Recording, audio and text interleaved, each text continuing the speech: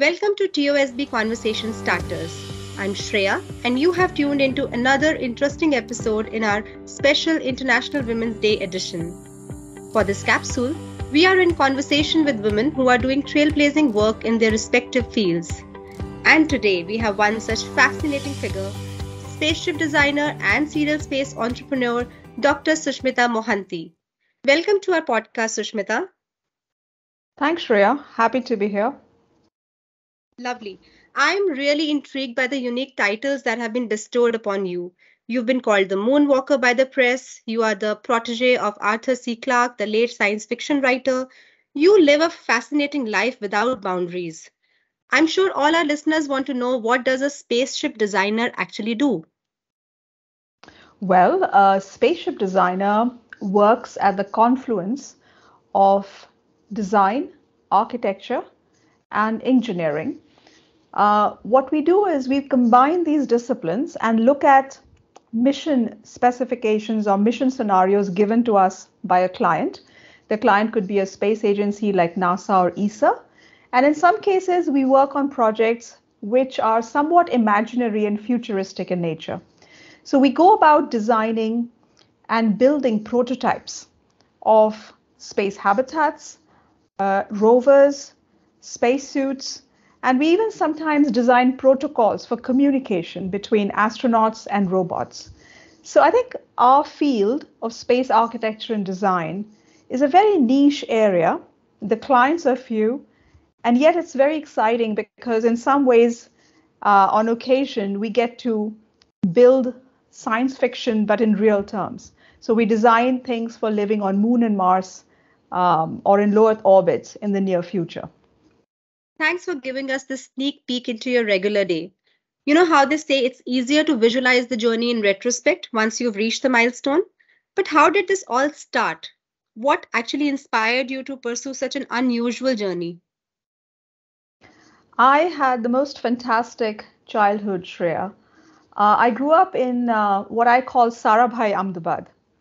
So, a city of textile mill owner families who patronized both science and technology and also art, architecture, and design. This is the early 70s and 80s Ahmedabad when I grew up. So I was surrounded by the pioneers who started India's space program, my dad being one of them. And Sarabhai, who is the founder of the Indian space program, is from Ahmedabad. And at the same time, I was in the company of amazing architects who were invited by these industrial families to build private residences and public buildings. So you could say that I grew up at the confluence of architecture and space. And if you juxtapose the two together, what you have is space architecture, which in a way is an invented discipline, but that's what I was smitten with as a schoolgirl. Wow, so you were at the right place at the right time, but you leveraged it all so well. And how do you think space travel is going to change with the entry of private companies?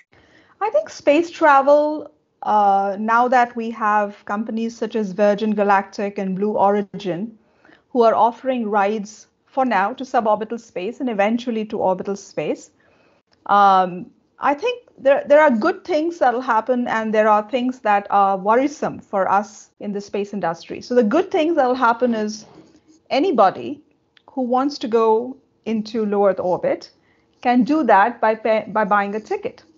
If you look at the number of astronauts and cosmonauts and taikonauts that have flown since 1961, when the first human spaceflight happened, when Yuri Gagarin flew into space, it's roughly somewhere between 500 to 600 of them, which, if you think about it, in almost 60 years is a very small number of humans who have experienced weightlessness, who have been to low Earth orbit. So I think the entry of these private companies will change that completely. Maybe we will see 500, 600 of them flying annually instead of over 6 decades. So that's the good side. The side that worries me is that low Earth orbit is already cluttered. We have millions of man-made debris objects in low Earth orbit, and debris moves at enormous speeds of 28,000 kilometers per hour. So what I'm trying to refer to here is that pollution through human activities has already reached a crescendo in low Earth orbit. And by having commercial space travel, it's only going to add to the pollution. And given that we live in times of climate change, I look at the climate of low Earth orbit integral to the Earth's climate. And I think that being someone who is a climate action advocate, that's something we need to keep in mind. Okay, that does sound scary, but I'm glad that, there are people who are responsible like you working strenuously towards this, larger objective. So, Sushmita, you co-founded India's first private space startup, Earth to Orbit. Do you think all this will change the perception about India in the context of private space enterprise? Absolutely. Absolutely. I think India has one of the most accomplished government space programs. And remember, India launched its first experimental satellite in 1963, November. So, in other words, we have one of the oldest space programs in the world, and we are easily in the top 5 when it comes to technological capabilities. However, it's only in recent years that the government is starting to wake up to the idea that in addition to having a fantastic government space program, we also need to encourage private enterprise and treat them not as competitors to our space agency, but as allies. So as of today, not only do we have legacy companies, large corporations that have been contributing to our space agency's space program over the last 5 odd decades, but we have what we call quote unquote new space companies. Companies started by young engineers, some of them right out of college, who are working on cutting edge technologies, everything from green propulsion to hyperspectral satellites to single wall carbon nanotubes. So these new space companies are what I am personally excited about, and I think the world is starting to notice. So yes, the perception about India's space program is definitely undergoing a tectonic shift.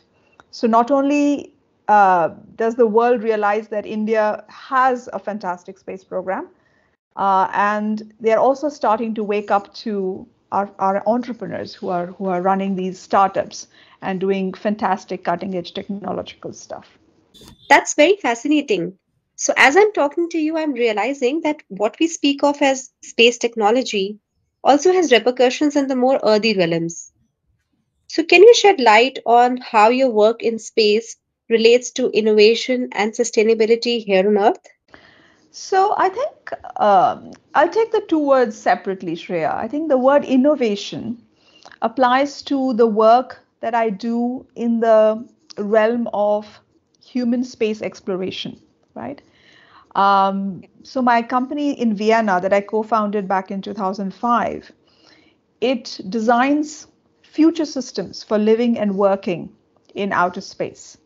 And the way we approach the design of these future systems, we often draw inspiration from earthly biological systems. What I mean by that is there is this field of biomimicry where we look at, let's say, think about how a jellyfish propels through water, right? You can get inspirations on new ways of propulsion, or look at how a spider walks across a wall. So that gives you ideas, design ideas of how you can design the translation of a rover in a difficult terrain on another planet. So what I'm trying to say is often innovation stems from how biological systems here on Earth are designed to function so efficiently and so beautifully that we as designers can use that and create innovative new designs. That's one way of looking at it. The other thing I would like to connect Earth and space in sort of a seamless connection is that things that we do in extreme environments in outer space can inform how we live and work in extreme environments on Earth. And these extreme environments could be the polar regions, could be underwater, could be in extremely dense cities like New York, Mumbai, Sao Paulo, Tokyo, or they could be in extreme situations such as the earthquake that we just had in Turkey and Syria, or in extreme situations like, say, the landslides that we are seeing in the Himalayas. So there is a lot of reciprocity between how we live in extreme environments on Earth and off the Earth, right? Sustainability, I think the idea of sustainability is an old one, but it is starting to it's starting to get a lot more attention because of the several crises that the world is going through. We had a health crisis, the pandemic. We have an ongoing climate crisis where we are seeing a lot more climate spikes and frequent climate disruptions. And I think even in outer space, we space people are starting to worry about the 300 million plus man-made debris objects that are orbiting the Earth. And these debris objects can be anywhere from a dead satellite to, the last stages of a rocket that has launched a payload into outer space. So I think my think tank, so I launched a space think tank in India in 2021, October.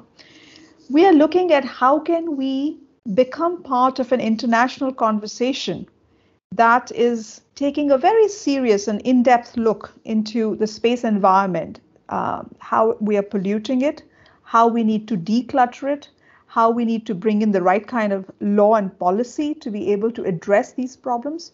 So I think sustainability shows up in my work through things that I do via my think tank.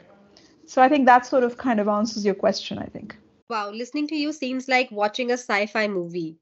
It's so amazing, Susmita, that we've almost reached the last section of this podcast, and I'm still not done reading out your titles and accomplishments. So you are also a BBC 100 Women Laureate from 2019 who is crafting an inspiring female-led future. So since this is an IWD edition, is there any advice or takeaway from your personal journey that you would like to leave with our female listeners? Yes, I think this is a great occasion to do that, Shreya. So I would tell your female listeners that don't always segregate life through gender. It's okay to do it in certain contexts, but not all contexts. Remember that being a woman has amazing advantages. We often get drowned in a sense of victimhood or disadvantages, which I'm saying, of course, they are there. But I think look at some of the advantages we have. I'll give you an example from my personal journey. So between 2009 and 2016, I did something very different from what I usually do, as a spaceship designer, as a space think tanker. I played the role of a diplomat, a space diplomat. So I went to Washington, D.C. and to New Delhi on multiple occasions during these years to talk to diplomats, to talk to bureaucrats about why we need to build a bridge between the US and India. And despite a standing US embargo of 1998, which the US imposed on India when we conducted nuclear tests, which doesn't allow American companies to sell space components to India, it was impossible for Americans to launch their satellites on an Indian rocket, because after all, a rocket is a missile, right? So being a woman space diplomat had advantages which I personally think a male counterpart couldn't have accomplished. Because I think I brought certain approach to trust building between the two nations, despite an embargo, that I personally feel is unique to how we women think and approach things in life and in business. And I think the other takeaway I would like our female listeners to think about is develop some appetite for risk. It's okay to fall. It's okay to get hurt. I think the beauty of taking risks in life is something you will realize only further down your life's trajectory and when you look back. So don't be afraid. Be fearless. I think those are the two things I would want to leave them with. Thank you so much, Susmita, for your time. Your journey is truly inspiring in many ways. If you would like to invite Dr. Susmita Mohanty to your organization, reach out to our team at TOSB.